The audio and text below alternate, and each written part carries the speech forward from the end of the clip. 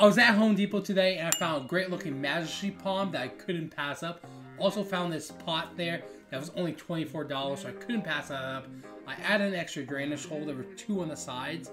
You also want to add the right kind of soil. So this is a palm and cactus soil mix. Breaking up the root ball a little bit. But here are a couple things you should know about Majesty palms.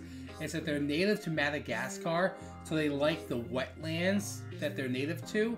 So don't let this palm dry out, unlike other palms that like it dry.